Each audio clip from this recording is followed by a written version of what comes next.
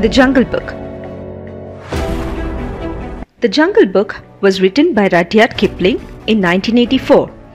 The chief character of the story is Mowgli, a man cub raised by wolves in the jungle.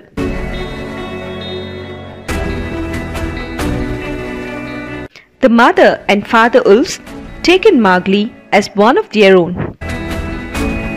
Sher Khan, a tiger, wants to capture Mowgli and eat him. Finally, the entire wolf pack accepts Mowgli after a bear named Baloo speaks for him and a black panther named Bagheera bribes the pack with food. This is the story of The Jungle Book by Rudyard Kipling. It is the story of how Mowgli became a member of the Seoni wolf pack. The villagers were sitting around a campfire one evening when suddenly...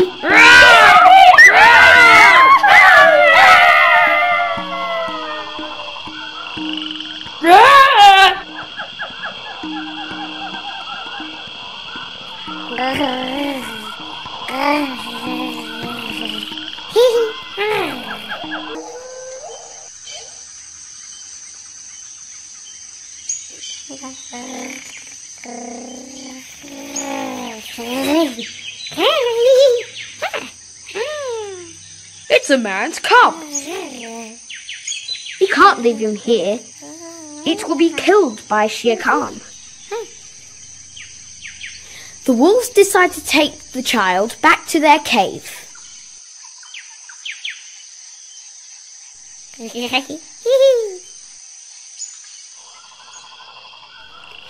In the cave, the wolf cubs are waiting for their parents to return.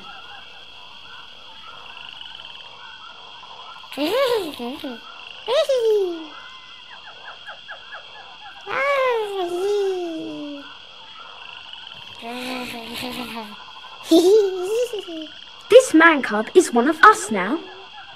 He looks weird. Does he have to stay with us? Why doesn't it have any fur? Can we eat it? Be kind.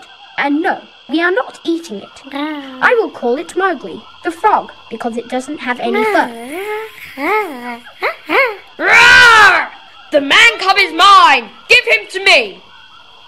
No, Shere Khan. We will not be ordered around by a tiger. It is our cub and we found it and we will keep it. So be it.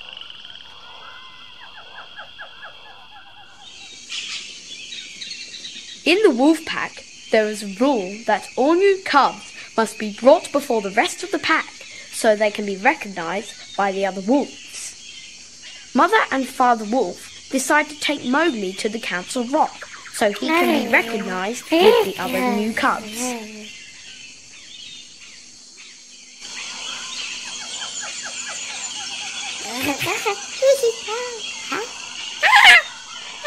Give me the man cub! He is mine! He wants the man cub. Shall we give it to him? What have the free people to do with the man cub in the pack? Yes, what have we to do with the man cub in the pack? Maybe we should give it to him. Mother and Father Wolf were worried because they knew that if Shere Khan had the man cub, it would cause trouble for them. Akela, the leader of the pack, then spoke to the Council of the Wolves. Remember, for a cub to be accepted in the pack, two people who are not its parents must stand up for it. Who will speak for this man cub? None of the other wolves spoke. They were all too scared of Shere Khan to say anything. Then Baloo, who was not a wolf but a great big bear, stood up for Mowgli. I will speak for the man cub. I will teach it the laws of the jungle just as I teach all the other cubs. Bagheera, the Black Panther, who wasn't in the pack but didn't like Shere Khan, decided he would also speak for the man cub. I will offer a newly killed bull in exchange for its life. And so it was that Mowgli became accepted as a cub in the wolf pack who lived in the Seoni Hills in the Indian jungle.